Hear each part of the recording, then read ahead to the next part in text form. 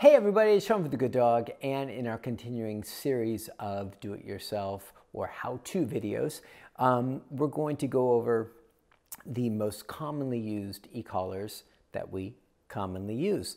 So let's dive right in and see if we can keep this concise and to the point. Not my strong point. Okay, so first we're going to start off with the Micro Educator, right? So this is a fairly new product. And this is from e-collar Technologies. All of the e-collars that we use are from e-collar Technologies. And it's their smallest, smallest receiver. It's not tremendously smaller from the one I'm about to show you, but it's a bit lighter. Is the actual size a little bit smaller? Yeah, so it's a teeny bit smaller, but it's mostly lighter, right? Yeah, great. So, anyways, so this is the Micro. Apparently, word on the street is there's a Nano coming. So God only knows how small that'll be. Let me just open this up, show you a quick little trip through. So the transmitter or remote, which doesn't want to come out, is the same. I'm pretty sure it's the same exact size as the actual mini educator that you've probably seen a million people use. So we'll go into why I like the mini educator actual remote ergonomically in a minute. But I dig the purple, by the way. And then here is the actual receiver. And you can see it's you know, I'll give you a little bit of, you know, like on my hand how it looks. You know, so you can kind of see it's not teeny tiny, but pretty good. So, and this comes with a an adjustable rubber strap that once you fit it to your dog, then you can cut whatever excess because they've got it like built for a dinosaur. Anyways, so this is the Micro, and for your teeny tiny dogs, 3, 4, 5 pounders, this is the way to go. You can also use it for very, very, very sensitive bigger dogs. The actual output from this stimulation-wise is slightly slightly milder than the mini educator. So that's that. Comes with all the usual goodies, and I'll dive a little bit more into the details with the mini, which is the more common one. Okay, so here is the mini educator. This is the super common one. You probably see dog trainers all over the internet using this. This is the pretty much go-to. So the reason that this is pretty much the go-to is that the level of stem, this is actually, I mean, if you think about it, the mini educator, it was typically meant for smaller dogs or lower, you know, lower sensation, which is typically like your smaller dog situation. But what ended up happening is that the mini educator ended up kind of being pretty much what everybody needed for about 99% of dogs. So this is the remote for the mini educator. And it's just a different color than the Micro. I'm pretty sure it's the exact same size.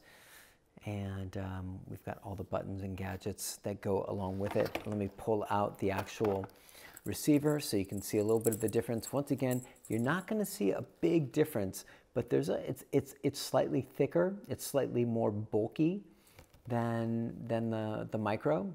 Really curious to see what the Nano is going to look like. But that's what the mini looks like, and once again comes with the adjustable rubber strap. So once you fit it to your dog, then you can rock and roll and have it custom fit. So with that, and I'm going to dive a little bit more into detail with this one rather than doing it with both. So of course it comes with charger, right? So you don't need batteries, anything like that. This is just something you can charge We typically will just charge them overnight, every night. If you want to be really anal about it, you can charge them, you know, every couple of days. The lights change on this and on this as the battery starts to diminish, so it does give you warning, letting you know, like, hey, I'm getting low, hey, I'm out, and so you need to recharge. We just recharge them every day, which just circumvents that problem. So on this one, if you come in closer, you'll see it's got the regular contact points. These are just the short standard contact points that come out of the box on the receiver. And these work great for a lot of dogs. Any dogs that have just your standard fur length. So your pitties, your pitty mixes, your, what's that? Dalmatians. Could be labs, could be Dalmatians. It's going to work for a lot of dogs. And, but that said, what also comes with it, I think this is them, yes, are some longer contact points. And these will be hard to see. Do you want me to take them out? Is that what the hand signals? I'm trying to see what the hand signals are for. It's a fly-by-night operation, guys. So, all right. So what I'll do is check it out. I'll do a little comparison, seeing as we're just flying by the seat of our pants. So here's what comes standard. And here, actually, let me do it like that. Here is the difference in size with the longer fur contact points. So both of these come in the box, be it your micro or be it your mini, and you just use the tool in here and it unscrews. You put these on, screw them in, and you're good to go. So for most dogs, you should have a pretty good shot at having either these or these, the longer fur contact points, or just the longer contact points, doing the trick for whatever you need.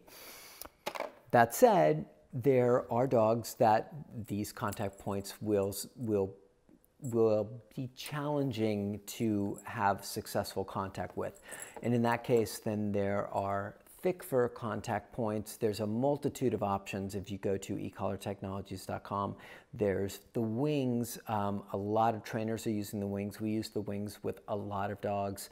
The wings tend to really get great contact even with thicker fur dogs. So there's thick fur contact points. There's hypoallergenic contact points. There's really short ones. There's the wings. There's titanium wings. Like, the mind reels at the options. So anyways, that's the basis or the basics with the Mini Educator. And like I said, we use these on probably 95% of the dogs that we work with. The stimulation level 0 to 100, which is also the same as the micro, 0 to 100, gives you a lot of flexibility. It allows you to really fine tune it precisely to the dog's needs in that moment, up or down, whatever you need. And the higher levels tend to work for dogs, even like more serious dogs that go into more serious drive, but there are exceptions, and I'll talk about that in a second. But what I wanted to really get into is that what I like about this is that compared to a lot of other remotes, ergonomically in your hand, this fits really nicely. And the way we set it up is we only use the red button, and we set the red button just to be continuous. So that means as long as you tap, so you can do a quick tap and you're off, or you can do a longer press and hold, or you can do a seriously longer press and hold if you're doing teaching at very low levels and things like that. So it gives you a lot of flexibility. Now, the reason we like that is because that puts your middle finger at the red button, which frees up the index finger and the thumb to be able to roll and dial like this. I'll give you, like, let me turn it on. And you can see it, and you can see that I can actually flexibly move the dial really easily, and I could tap, tap, tap, boom, I need to go higher, oh, I need to go lower. Okay, let's work from this 4 or 5, you know, something like that, da da da da. So anyways, that's how that works, and that's why I like the ergonomics of this this remote. And the mini educator works the same. Now, the wild card in this mix, let me just turn this off. The wild card in this mix is the Boss. And we don't have a Boss here.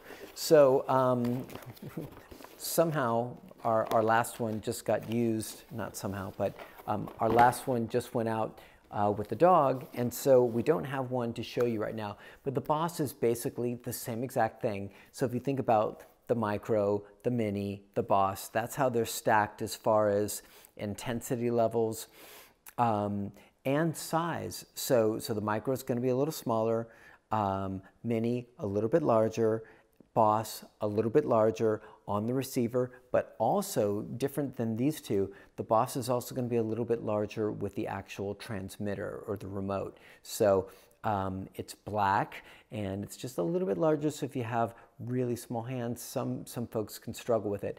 Also, you get a longer distance, a longer range with the Boss than you do with the Micro or the Mini.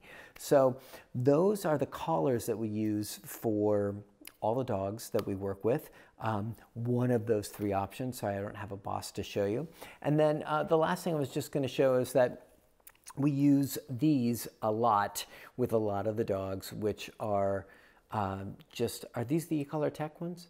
Yeah, so they're the eCollar Technologies. This is like an eCollar Tech endorsement with bungee. So you see this little thing right here, and you're like, what the hell is this? So basically, your eCollar goes on here, your receiver, and so that'll be on here. And then what happens is, then you can adjust it. There's a multitude of options with these. You can get some that have quick snap clips and things like that. There's all sorts of different things that you can add to it to make it really easy once you get it set, and then you can just clip and have it on and off easy. But the whole deal with this strange looking thing, the bungee, is that it allows it to breathe and flex.